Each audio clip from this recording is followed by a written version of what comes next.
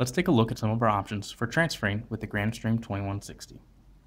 First, I'll establish a call with my test extension. Now that we're in a call, to transfer it, we press the transfer button, followed by either an extension on the side, a speed dial, or one of the ring groups we have set up.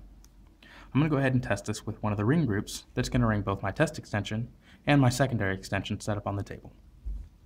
First, we're going to press transfer, enter in 300 for our transfer group, and we have the option to either transfer by pressing the middle button or our transfer button again. So let's go ahead and transfer. Right away, you see that the call started to ring to both extensions here. We'll go ahead and answer it. Now that we're back in the call, we're able to transfer it, if needed, to another extension. So let's go ahead and try and transfer to our other extension. We're going to hit transfer. We're going to enter in 180 for our other test extension and press the middle button. Right away, the call was dropped on our end, and you can see that it started ringing the other extension.